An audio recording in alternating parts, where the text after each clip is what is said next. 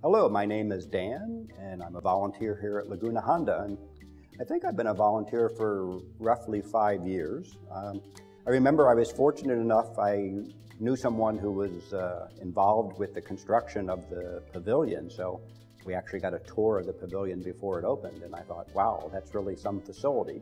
It was right about that time I was retiring from my day job, so I had more time on my hands, and I thought, well, maybe I'll come check out Laguna Honda and see if there's a place for me there as a volunteer.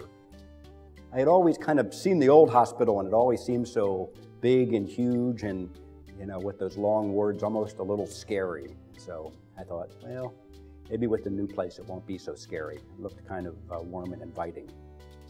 So I came and went through the volunteer orientation and learned how to wheel people to the various activities and get them in and out of elevators, because that's really one of your main jobs, is making sure folks can get to the kind of activities that are sponsored here at Laguna Honda. And one of the things that appealed to me was a program called Arts with Elders.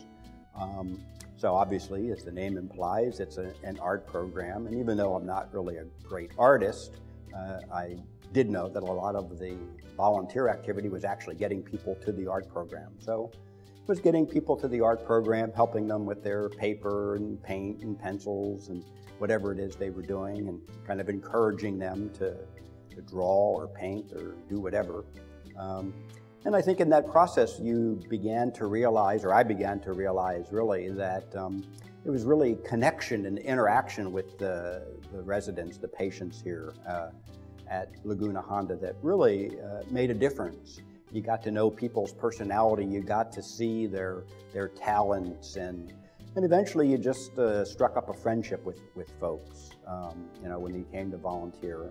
And I think that really is one of the benefits of volunteering here, because folks are here for a long time. And so you can establish a relationship with people, and you get to know them and their good days and their bad days, and your good days and your bad days, and you kind of realize you're in it together.